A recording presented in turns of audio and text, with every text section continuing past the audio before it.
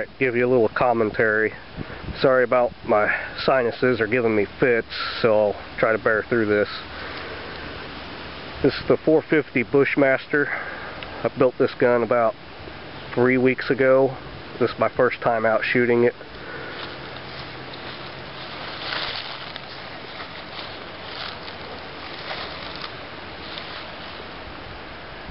Has the Vortex Diamondback scope with the Burris pepper mount, LAR lower, got a bad lever, hoe grip,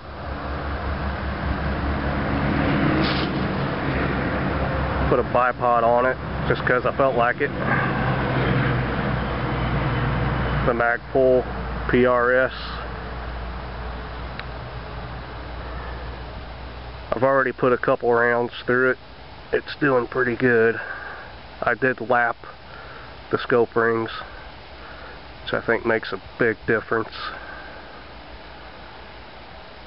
So, get a little more video here, see if I can get this on.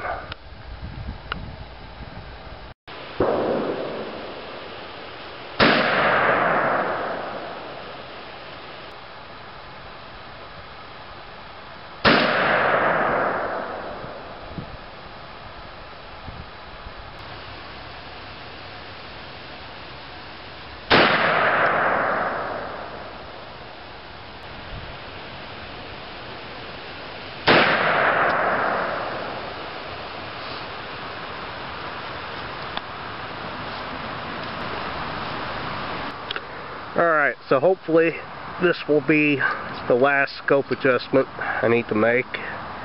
It's pretty close. Of course, here you can see the Vortex dial, 1/4 inch clicks. So I need to go, what I say, 1, 2, 3. Top. There we go. 1, 2, 3, 4. Alright.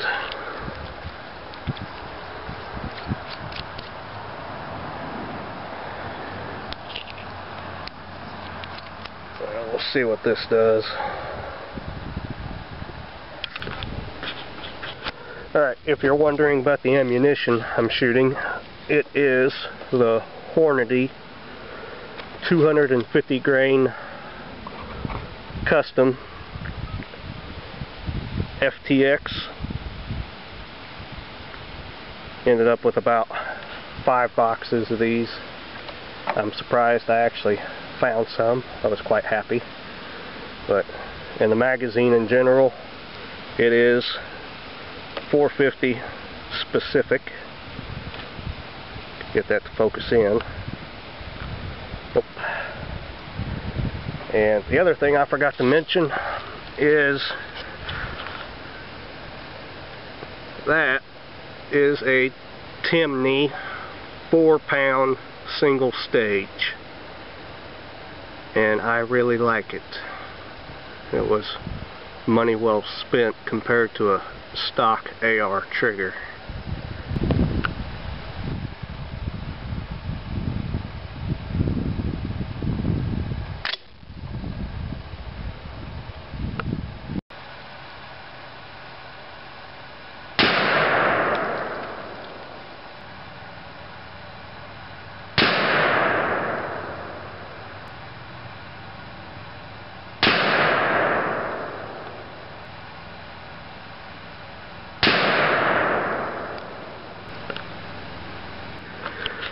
Alright, so the last group I shot would have been this right here, and that was all 4 shots at 37 yards. That's what my rangefinder said.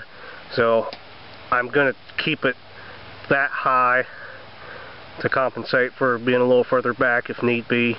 I still probably need to bring it a touch to the left, Not much. I could probably live with it if I had to. But other than that, pretty happy with it. Of course, you can see 4 shots. That's my entire index finger went right through that. So, really happy with the way that gun performs. So, well, to end it, I'm going to take 4 last shots at some different targets. Got the Mountain Dew can, brisk, and a glass bottle down here. So, see if I can hit those.